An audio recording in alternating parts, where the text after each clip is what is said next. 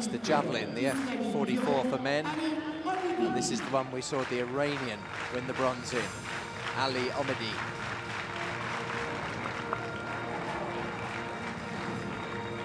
This was from light last night, in which there was a late French gold.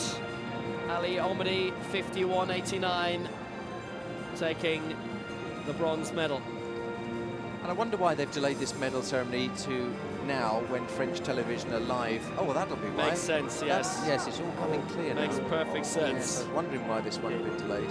French television are live. Marcio Fernandes. Now, as I was leaving last night, there was a huge delegation behind the main stand here at the Stade de Rome from the Cape Verde Islands. It was a new continental record, 53.87, and a proud moment in international sport for this country.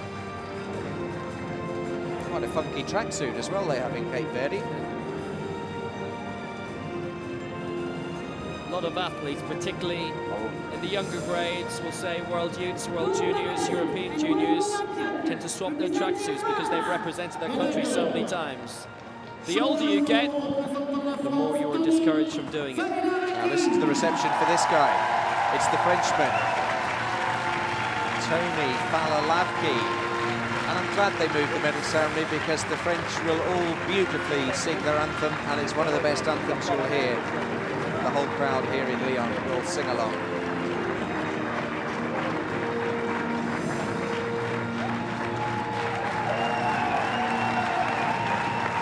Allez la France.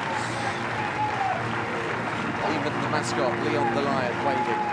Whoever's in that mascot must be feeling the heat.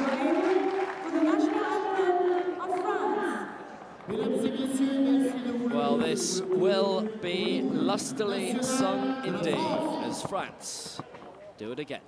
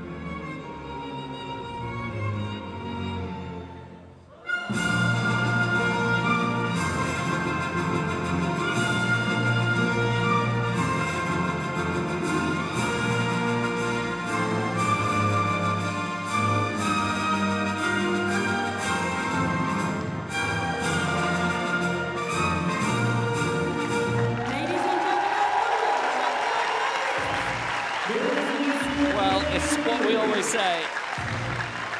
For a great championships, it's great to have local winners. And we may have another right at the end of tonight's session. It'll be big. Marie-Amélie Lefebvre.